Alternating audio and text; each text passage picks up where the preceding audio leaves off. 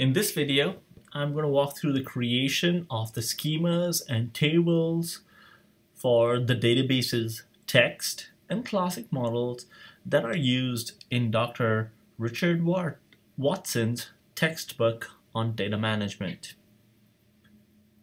The first thing we need to do is we need to go to Dr. Watson's text website. And so to do that, open up your browser and one can Google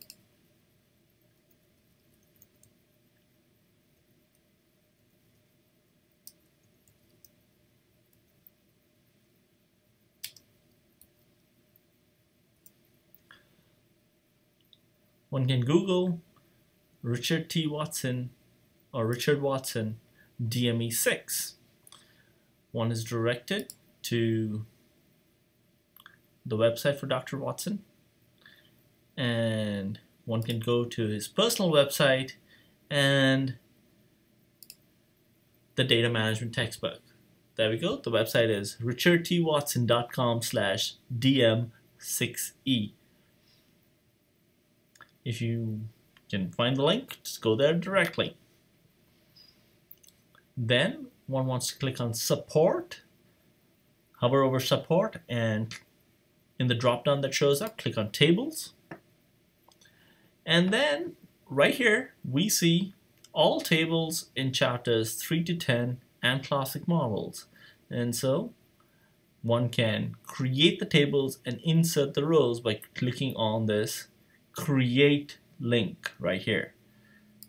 Click on the create link. Gives us all the SQL that will allow us to create the text schema and all the tables in the text schema or the text database. Furthermore, it will also give us, if you scroll down far enough,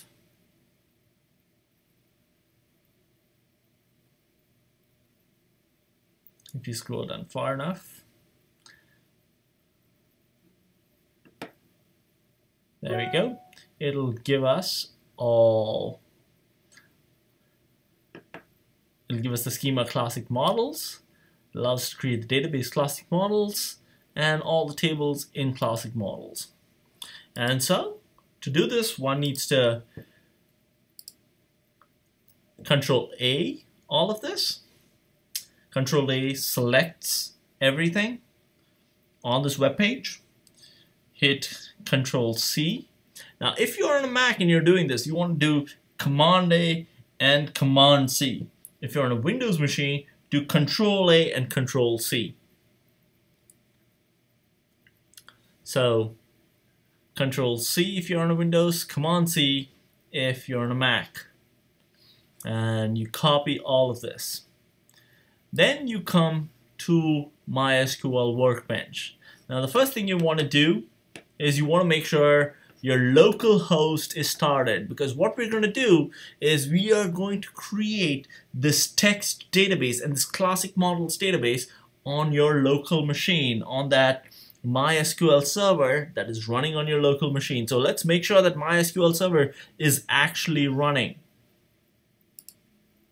And so we see in this case MySQL server is stopped, so let's start it up.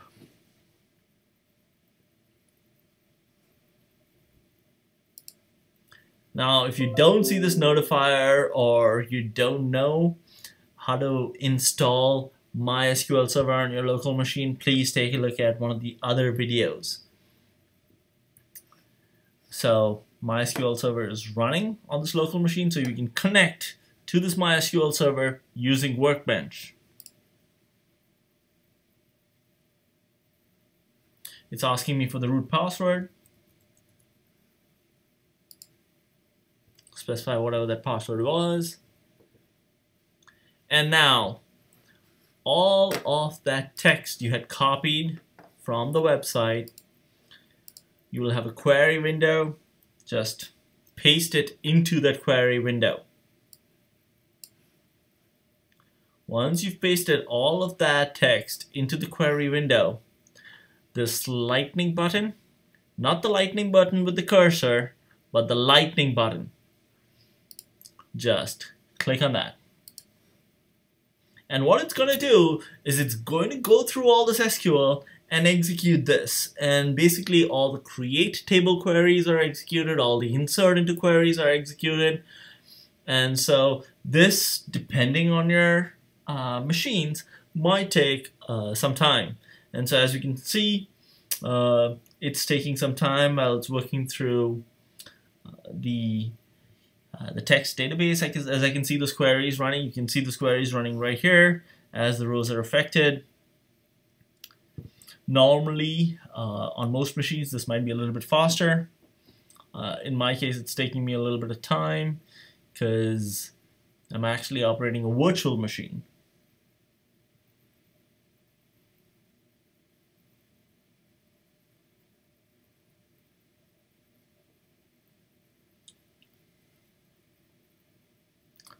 And if you noticed, there were about 5,000 lines there.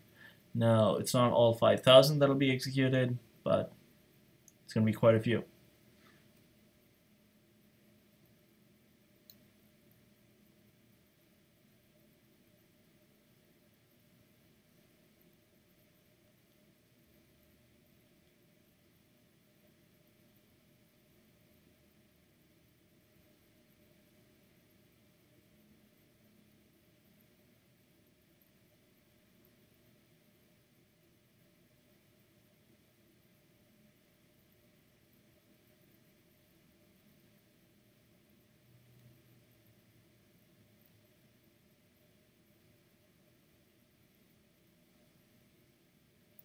Now we see data is being inserted into orders, and this is obviously the classic models database.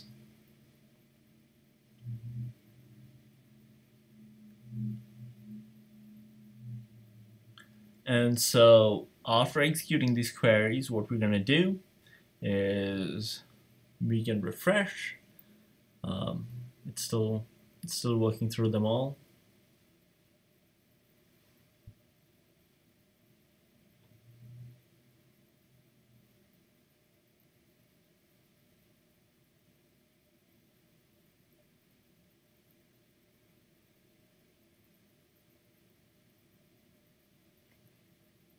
Now again, remember that you are running this on your local host. You're trying to recreate the text and the classic models database on your local host. So you've got to have MySQL Server installed on your local host.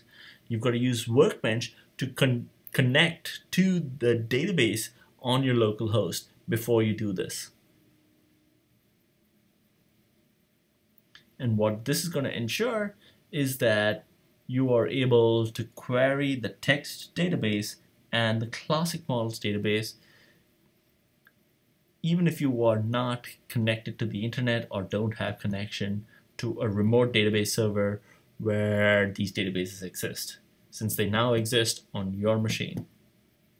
Okay, I think that's it. I think the installation, the creation of the tables is complete. And so if you click on this refresh button right here, we see we have the classic models database and we also have the text database. And there we go.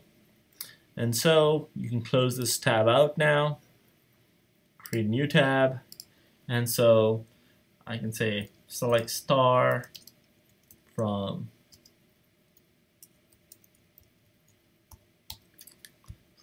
customers. And so select star from customers. If I run that query, I get the result for the customers table. And so queries are now executed successfully. This is how you go about creating the classic models and text database on your local machine.